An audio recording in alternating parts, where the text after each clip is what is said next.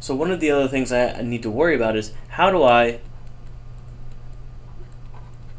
traverse a multi-dimensional array? I've got more than one element. Well, remember, I can't just do something like system.out.print distance.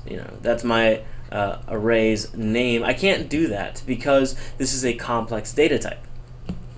One of the things that we started to learn about was this idea of using something called the dot length command. This dot length command, I'll just clean that up. That dot length command, what that does is that tells me how big my array is. Now if I come in here and I state distance dot length, this is going to give me back 7. Now that's something that I want to point out. I have 64 numbers here. 49, sorry, I have 49 numbers here. 0 to 7, or 0 to 6, so 7 times 7. This only gives me the rows back. Just the rows. Now how do I get any column? Well, we'll get to that in just a second, but let's take a look again at how we would traverse our distance in the past. We'd start with, again, a simple for loop. Int I equals 0. I less than distance dot length I plus plus. This is going to be considered my outer loop.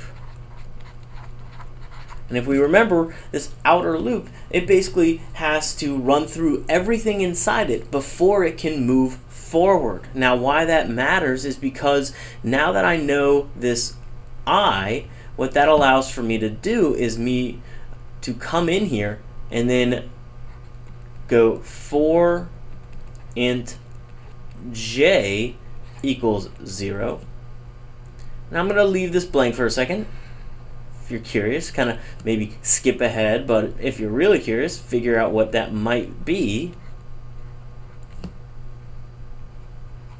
And so what this will do is, again, what should I be putting here? Well, again, I'm dealing with a j. I'm no longer dealing with I, well, so to speak. So I put my j in,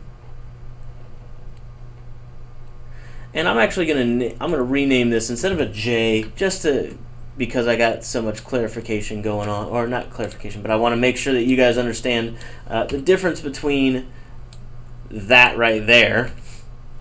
So I'm going to say instead, I'm going to name this Z plus plus. So again, what do I put inside here? Well, again, I'm going to be dealing with Z, but now what do I put in this regard? Here, I don't do distance.length again because that's not what that deals with rows. What I actually do is I say distance at I dot length. So what does this do? Well, this is going to tell me the number of columns at distance at I. Now, okay, if we notice, that's just going to constantly be 7, but it's a good rule of thumb because this is going to come back to haunt us when we start talking about ragged arrays. And then I can come in here again and I can just do a simple system.out.print distance. And I'm running out of space, so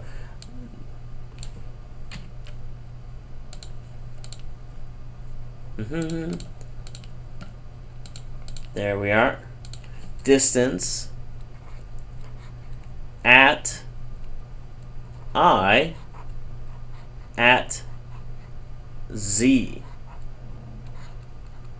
Now, every time well, again, we're dealing with this idea of a nested loop. So what's going to happen is, sort of, imagine this is my starting point.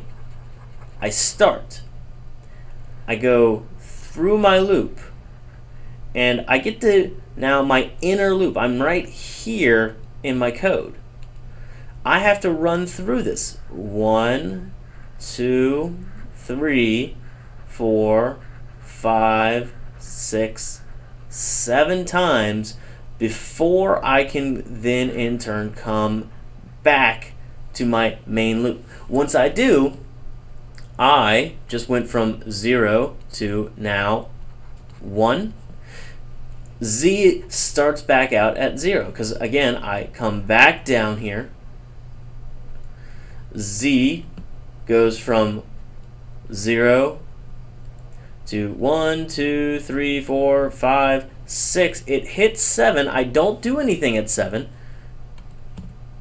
Come back and do it all over again. And I continue to do this until I have printed every single one of the elements inside of my array.